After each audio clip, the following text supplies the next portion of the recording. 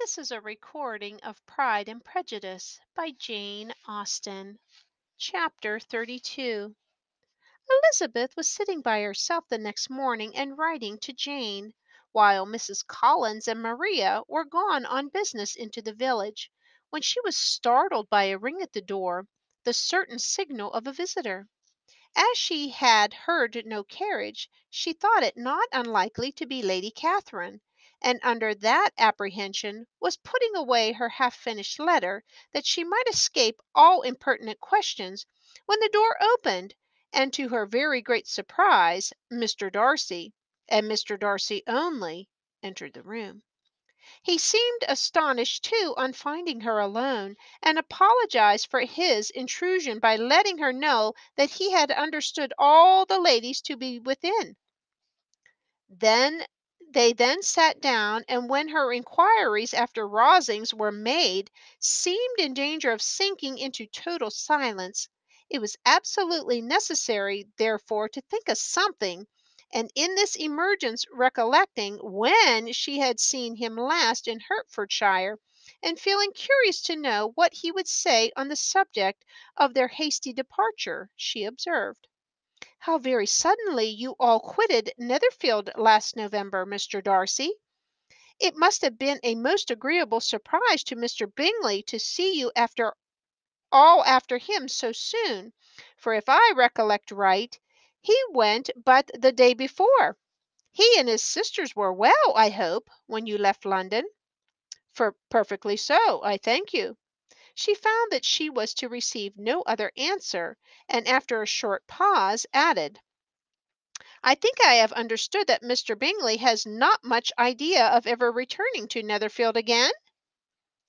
"I have never heard him say so, but it is probable that he may spend very little of his time there in the future. He has many friends, and he is at a time of life when friends and engagements are continually increasing.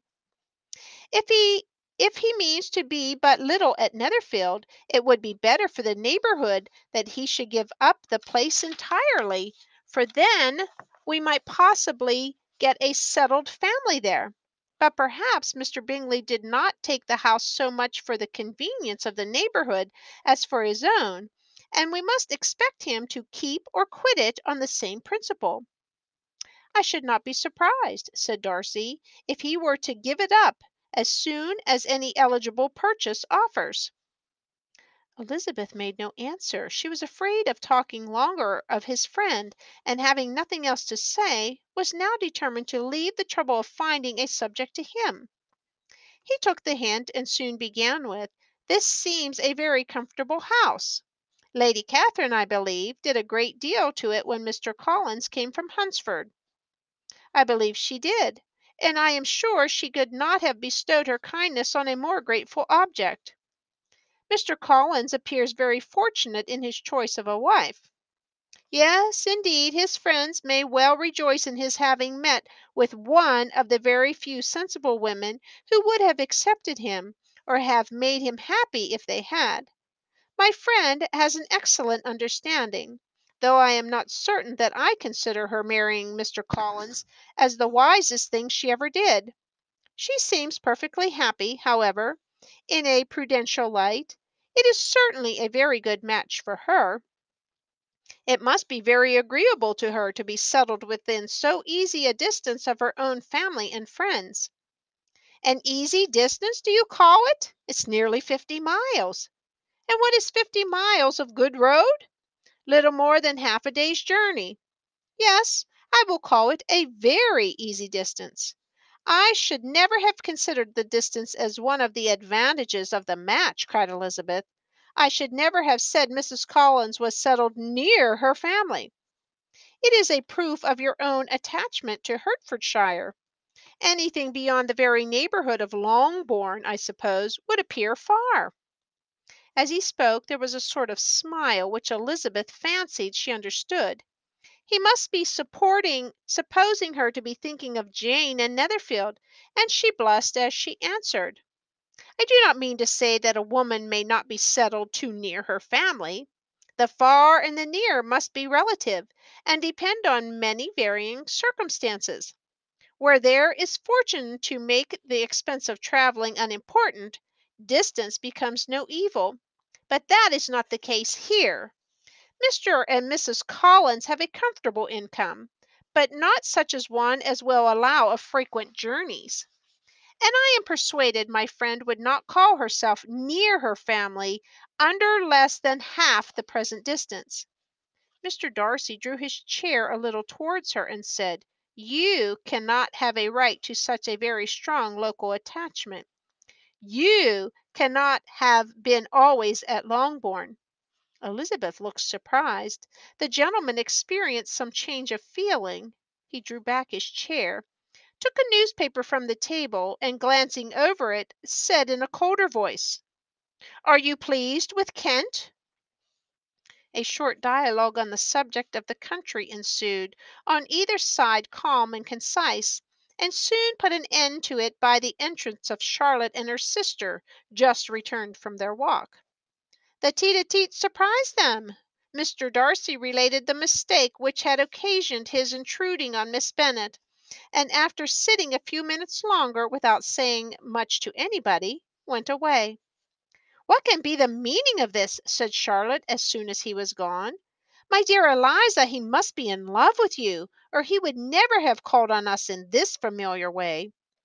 But when Elizabeth told of his silence, it did not seem very likely, even to Charlotte's wishes, to be the case, and after various conjectures, they could at last only suppose his visit to proceed from the difficulty of finding anything to do, which was the more probable from the time of year.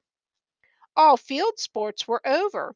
Within doors there was Lady Catherine, books, and a billiard table, but gentlemen cannot be always within doors, and then the nearness of the parsonage, or the pleasantness of the walk to it, or of the people who live in it, the two cousins found a temptation from this period of walking thither almost every day. They called at various times of the morning, sometimes separately, sometimes together, and now and then accompanied by their aunt. It was plain to them all that Colonel Fitzwilliam came because he had pleasure in their society, a persuasion which of course recommended him still more, and Elizabeth was reminded by her own satisfaction in being with him, as well as by his evident admiration of her former favourite George Wickham. And though, in comparing them, she saw there was less captivating softness in Colonel Fitzwilliam's manners, she believed he might have the best informed mind. But why Mr. Darcy came so often to the parsonage it was more difficult to understand. It cannot be for society, as he frequently sat there 10 minutes together without opening his lips, and when he did speak, it seemed the effect of necessity rather than of choice, a sacrifice to propriety, not a pleasure to himself. He seldom appeared really animated. Mrs. Collins knew not what to make of him. Colonel Fitzwilliam's occasionally laughing at his stupidity proved that he was generally different, which her own knowledge of him could not have told her, and as she would have liked to believe this changed the effect of love, and the object of that love, her friend Eliza, as she set herself seriously to work to find it out. She watched him whenever they were at Rosings and whenever he came to Hunsford, but without much success. He certainly looked at her friend a great deal, but the expression of that look was disputable. It was an earnest, steadfast gaze, but she often doubted whether there were much admiration in it, and sometimes it seemed nothing but absence of mind.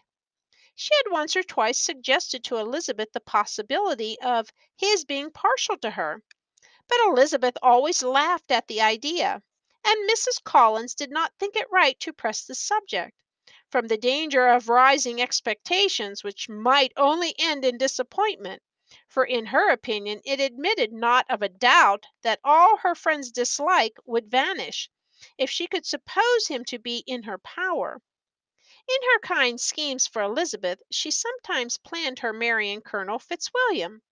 He was beyond comparison the pleasantest man, he certainly admired her, and his situation in life was most eligible, But to counterbalance these advantages, Mr. Darcy had considerable patronage in the church, and his cousin could have none at all.